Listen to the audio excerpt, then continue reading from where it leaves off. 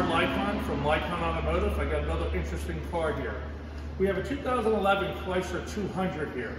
What we're looking to do is find out if it's a bad head gasket. Customers complain it overheated several times and it won't start. With these really tough engines here, it's sometimes super hard to get to the spark plugs or just taking things apart on the engine. So with all the technology we have today, right here we have a pressure sensor that we could read off of our lab scope over there that hooks right off of the radiator. Also over there we have a current amp probe on top on the positive battery cable. Basically what happens when you crank this engine over, when you're cranking the starter over and the starter's under a load because the engine has compression, it's going to go ahead and pull more amps. So you're going to see it on the lab scope. Basically when we crank this over, I want you also to listen. You'll hear only one cylinder hitting when they crank this over. If you crank that over, you can hear it hitting. Thank you.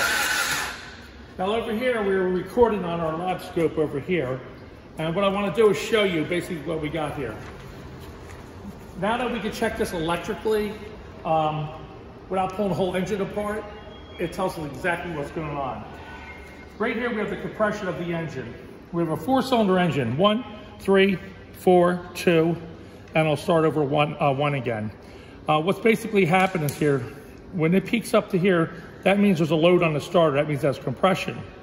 And you heard one of the cylinders was cranking over, going, That is the compression, the load on the starter.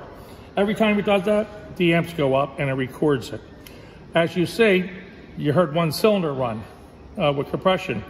This one, you didn't hear nothing. This one, you didn't hear nothing. This one, you hear nothing, and back to 1 again. Also, when you see this peak up, there's no back pressure in the radiator.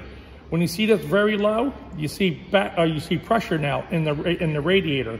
You should have no pressure in the radiator. You see this cylinder, number 4, real low, pressure. 2, real low, pressure. Once again, 1, we have a lot of pressure here, 0 here. So if I had to throw a compression gauge on this motor, I would find out that number 1 cylinder has compression, 2, 3, and 4 does not. And what else I'm saying that tells me it's a head gasket is in the radiator, the coolant system, we have pressure. The pressure is getting past the head gasket, which is causing it to spike that high there. You should have no compression in the radiator.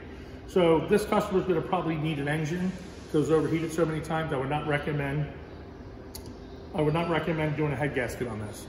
Thank you very much. Lykon Automotive, tip of the day.